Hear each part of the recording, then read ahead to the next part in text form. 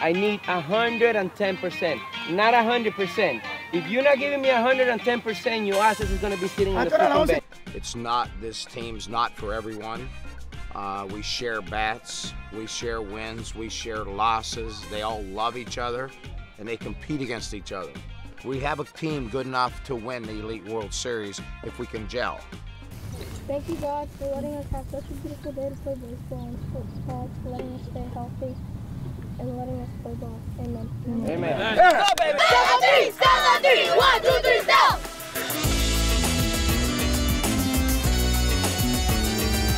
There's somebody farting in here, man. Alfredo! Yeah, bro.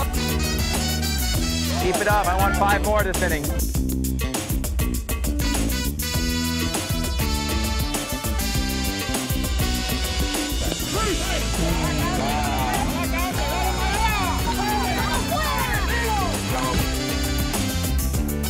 Hey! Yo. Good throw, man!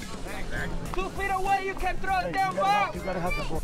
If a child's not playing, this isn't a team, it's for everyone. You're on the bench. Life isn't always fair.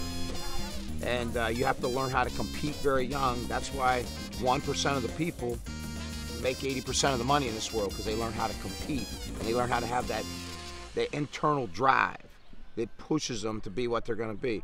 These children that we have, our group, will never have a drug issue. They'll never have an issue of not working. You got a big booger in your nose. Oh, that's a big booger.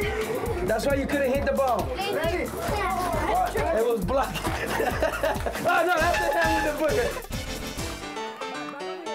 Don't get doubled off. That's absolutely horrible base running. Why is he going?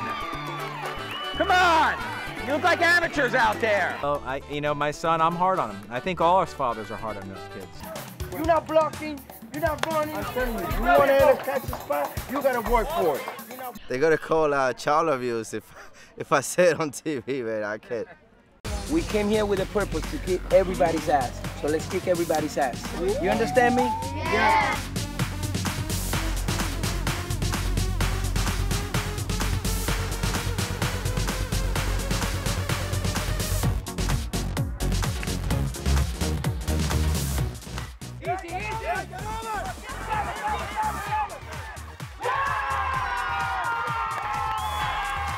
These are just some of the scenes from TravelBall Miami.